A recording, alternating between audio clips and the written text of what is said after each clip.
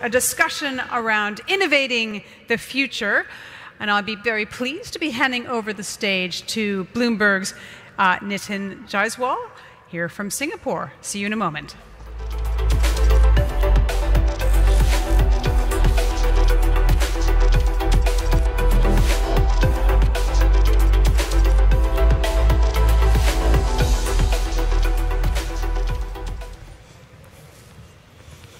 Can take a seat there. Hi, Dror. So we had a very interesting discussion in the morning. So let me give a context before we get the conversation started. When you look at what happened in the financial markets, in terms of digitization of the financial markets, it was not led largely by the large corporation financial institutions. It was largely led by the disruption which was brought about by the startups and the technology players. Right. They forced the large corporations to take action. If they have been left on their own, I don't think we would have seen a financial revolution, what we have seen this time. So when we look at the climate, we see the same thing. Large corporations are still reluctant to go all out in terms of creating the disruption so that they can solve the climate problem.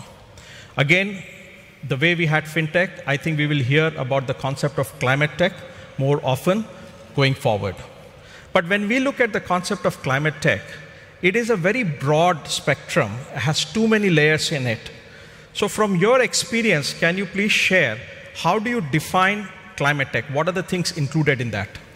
Yes, hello everyone. So climate tech for me is like an umbrella name for many things. Actually, unlike what many people think about, we used to call it clean tech, which basically was energy solutions, and today we think that climate tech is just, removing carbon from the atmosphere.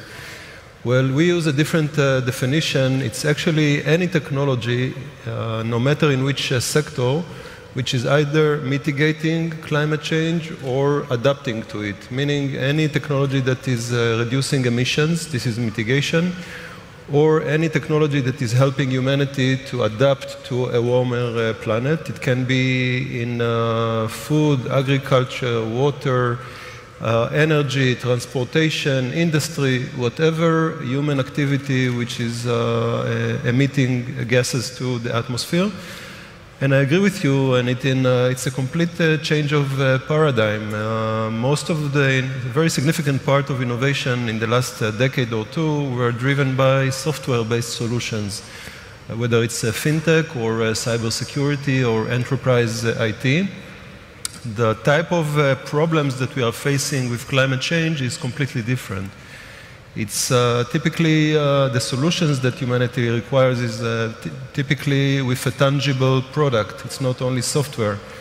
It's a much longer time to market. It's much higher investments. It's much more complicated markets in terms of regulations. So the paradigm is really different, and if we approach it with the current paradigm, we are bound to fail, and we need to change the paradigm. Yeah.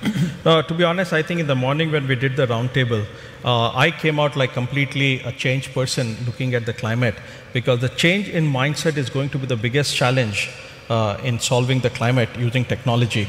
So I'm glad that you actually laid that out, how it is going to play out.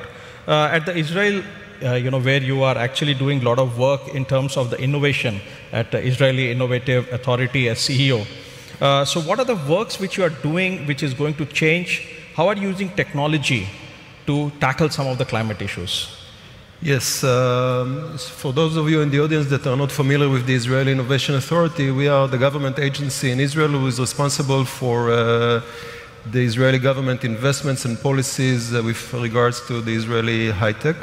We do direct investments of about $500 million every year in early stage, high-risk ventures.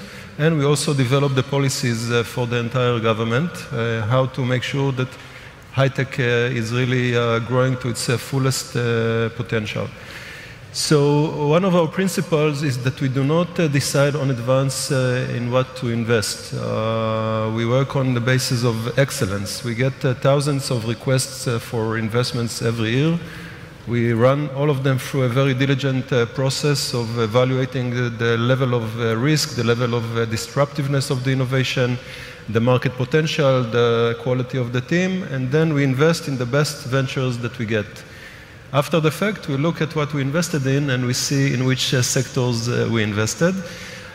Since we are looking for such high risk, our profile of investment is very different from the private sector. For instance, for many years now, we are not investing almost in fintech or cyber or things like that because the private sector knows how to fund it. Our investments in the recent years are very much leaning towards climate tech, health tech, deeper tech solutions. This is where we invest. Yeah. So at this point of time, let me expand my panel and invite, so we heard what the government is doing to really look at using technology to solve climate. Let's look at what some of the large private sector players are doing to tackle and look at using technology to solve the climate. So with your permission, I would like to invite two of our panelists on stage. So first, I would like to invite Hani Khalif. He is the Chief Technology Officer, Internet of Things and Digital Cities at Dell Technologies UAE. Welcome. And now let me also invite Sumanta Roy.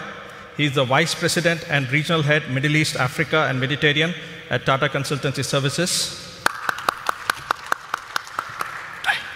Sumanta, let me continue with what he talked about, the green tech and how we can use technology. So from your perspective, how do you think technology is going to play a big role in this whole carbon neutral world? Right. Thanks for the question, Nitin. So let me split this into two parts, right? Part one is technology, which is core technology, science-based, physics-based core technology. And the other is the digital technology. So if you look at it, there are two parts to this entire sustainability which stands out. One is the power and the other is the water, right? And from a power perspective, there are three things. One is there are technical losses in power.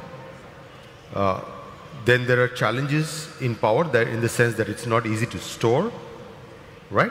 And then the third is that you don't know how to integrate green power yet.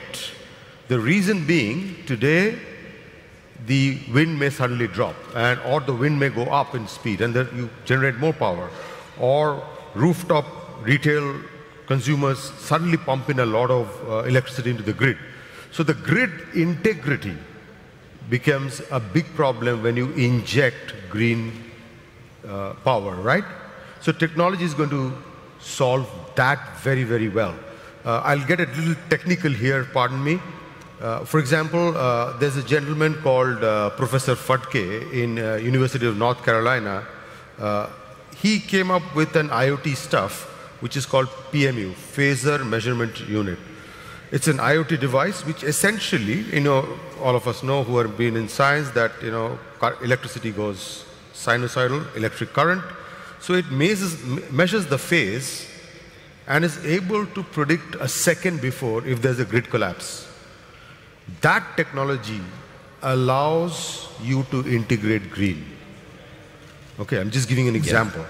Second, from a technical loss perspective, today you have, you can go to a feeder level in distribution of power and say whether it is there a high technical loss or is it an okay technical loss, okay?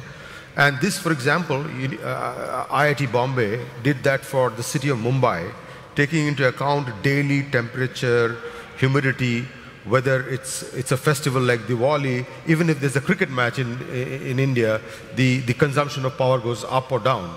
Okay, so the geo data points overlaid with social data points, they're able to predict better such that you're able to consume better because again, electricity is difficult to store.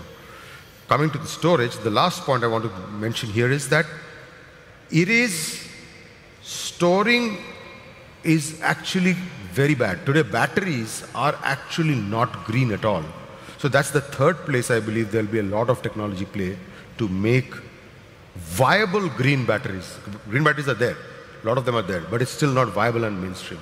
So those are the technology things. The last piece, this is a bit in the future, is ultimate dream is that there is no loss of power when you are going across miles of power supply, and that's superconductivity, right? Where at lower temperature you are able to conduct electricity without any friction and any power. That's the dream of physicists. So far, it has been able to do it in minus 73 degrees centigrade with nitrogen, liquid nitrogen. Indian Institute of Science said it could do it in ambient temperature, which is a great breakthrough. So, huge problem. I mean, it's not cost effective, but technology will make it greener. Yeah.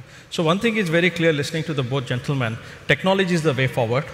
And we also heard listening to your explanation, technology is not going to be that simple in terms of common man to really understand and go and create a startup the way we could actually do in other setup.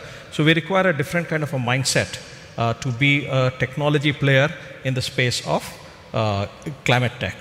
So now let me move to you. Sure. So how do you think, given the complexities they talked about, how do you think organizations can use the power of technology to solve the digital and the climate problem? Sure, thank you. So I think sustainability and climate now is a discussion that we're having with every customer almost on a daily basis. Sustainability now is becoming a core ask from our customers. We believe that for organizations to succeed, first thing is to have a very clear strategy on sustainability.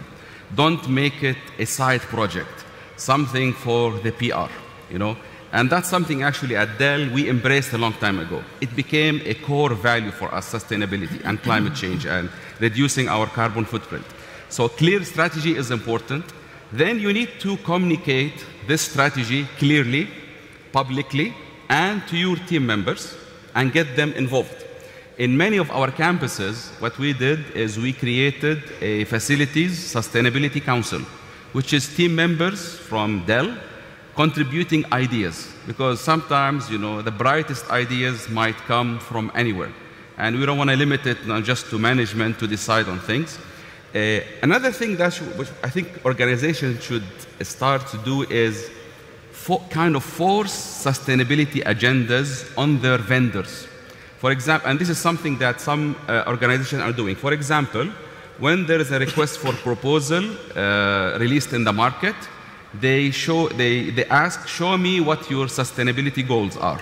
Show me your achievement in sustainability, what you have done, what initiatives you have done, whether globally or on the local level. That's good, I think, because now we have come to a stage where, just like in fintech, it can't be a side, it has to be a main theme of using technology to solve the climate problem.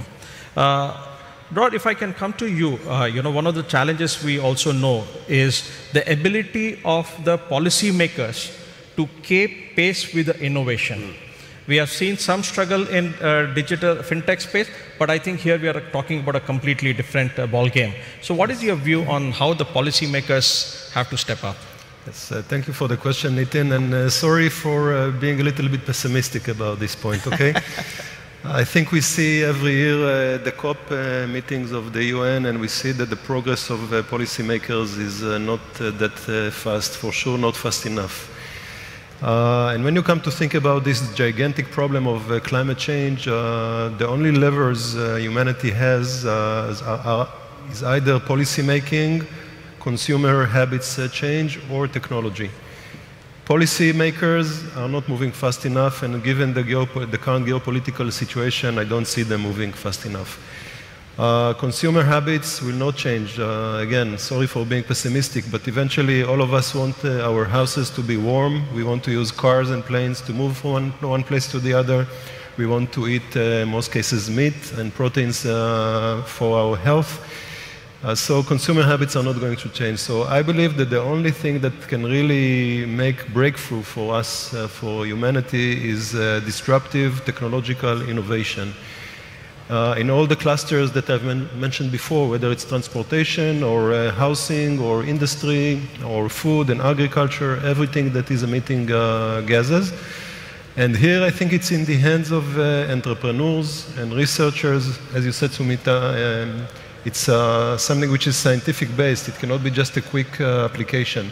So researchers, entrepreneurs, investors, all of them need to pay attention to this magnitude of problems and solve them. I can tell you that I, in every public event, call upon Israeli entrepreneurs and investors to go in this direction. I believe there is a great economical potential there, as well as great benefit for humanity to try and solve these big problems. Yeah. Thank you. I think, it is, if the policymakers are unable to keep pace with the innovation, it is always going to be a challenge because they are dealing with a very big unknown. They will come after the fact. Once the innovation will be there, they will find a way to adapt to the new technology.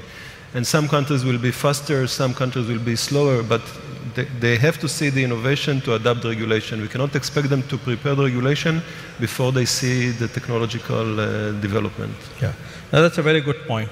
So let me move to you from TCS perspective. He talked about that, companies have to make technology a mainstream when they are looking at solving the climate and sustainability issue. At TCS, you guys have done a fantastic job in terms of using technology to go green. So can you share from your experience what TCS is doing which other people can actually learn? Yeah, so we have promised to cut green emission by 70% by 2025 and be net zero by 2030 as a company, stated objective. We're currently doing three things. One is with our infrastructure, which is making buildings. We have large buildings as green as possible, from ambient light to recycling water, to ensuring that the optimal temperature set in all ACs, etc., using technology and sensors to measure it. That's one. So infrastructure. Second is our ecosystem, right? So we try to work with people who are green. We are sourcing green power into our data centers within the pieces. We are paying more for technology, and Hani will be happy to hear this, which consume less power, right? So that's the second thing that we are doing. And similarly, we are going out and giving solutions to our customers. For example, one of the largest retailers here in UAE, in fact, the Middle East, we are giving a solution where it will be, power usage in the retail outlets will be lowered. The third, and this is the most important piece, is with our employees. Of course, there are simple things like ride-share apps which reduce the thing. But one piece that I really want to call out and talk about is that in our cafeteria, we have gamified food wastage. Okay? And it's put out every day how much food you wasted. And imagine the rice you grow, okay? The amount of water rice takes is terrific. And then you waste it on a plate. You are doing a serious harm to green, right? So food wastage, we have taken it very, very seriously among. So our infrastructure, our ecosystem, and our employees. Those are the three broad things. Thank you. Before I come to what Dell is doing, I think it's an idea from Manoj, basically to like the Google, Twitter has a blue tick. I think you can actually come up with a green tick to see how sustainable and how carbon neutral each individual is. So that will be quite interesting for us to see. So now let's come to Dell. So what is Dell doing, if you can talk about using technology to solve the climate? Beautiful question, and I will be here more optimistic because we are doing our part, and I think each one of us will do his part. Even as an individual, I will do it in my home. I think collectively we can create a change, So at Dell Technologies, actually, we think of waste as a resource. So we convert everything that is waste into a resource, whether we recycle it and we reuse it in the products. Now, by 2030, just like TCS, we plan to do three things. First is for every product that a customer buys, we plan to recycle or reuse an equivalent product. So 1 versus 1. We're going to make 100% of our packaging recyclable, okay? And then we will also make half the ingredients of our products recyclable. For example, in screens and laptops. So that's in a product, sustainability. We are also doing some global initiatives. For example, when it comes to ocean-bound plastic, there's 8 million tons of plastic that goes into the ocean. We are doing our part, where we created initiatives to take this plastic, recycle it, and then we use it back in our laptops and screens. Some of Dell screens, which you might be using today, use 70% recycled plastic. Okay? Many of the laptops that you use today use carbon fiber. We go to the aerospace manufacturers, we take the scrap carbon fiber, we mix it with plastic, and we create laptops which are stronger and lighter, and also sexier, because they look, really polished. So now this is for, consumer products. Now, in data centers, where, every piece of technology around us is running on data centers today. So this meeting here is connected to a data center, social media, everything we do. We realized that this is a big contributor to the carbon emissions globally. Actually, some estimates say that 3% of the carbon emissions are from data centers, which is the equivalent of the global airline industry. Airlines and data centers contribute as much, to the carbon emissions. What we did, we are making data centers more efficient. How?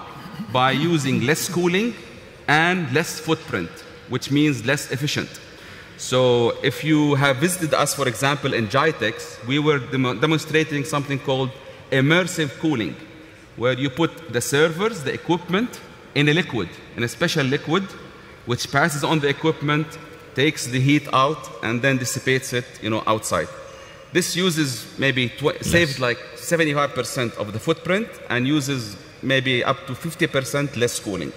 So we're trying to do our part, and like I said, each one of us will do it. Personally at home, I use the special adapters on my water taps to use less water. I always ask my kids, open the water less, consume less energy, because I used to live in Canada, and there's a nice definition of sustainability that I heard from McGill University that says, sustainability is the ability to meet our own needs without compromising the future generations to meet their own needs. And I like this definition, because what we preserve today, will continue to the next generation. Definitely. Now, I think it'll come back to what you talked about, is change of the individual and consumer behavior is one thing which we need to look at. And the second thing, to summarize the conversation which we had, the second thing we have to really look at what India Global Forum can actually focus on. How do we define climate tech? What are the things which actually incorporate, so that we are focusing on the right challenges and right problems, rather than just keeping it too broad or too specific to that. And then we need to get the policymakers on board so that we can fast track the innovation and the implementation of that, so that when we talk about climate to be the biggest crisis at this point of time, we need to prepare all the stakeholders at the same time, so that we are able to move in tandem. So in the allocated 30 minutes time, this is what we could actually discuss. But I think it was a great discussion. We will continue the discussion backstage, and I encourage all of you to reach out to these gentlemen to continue the conversation afterwards when we break for coffee. But for now, thank you all the gentlemen, and thank you everybody in the audience. Thank you. Thank you.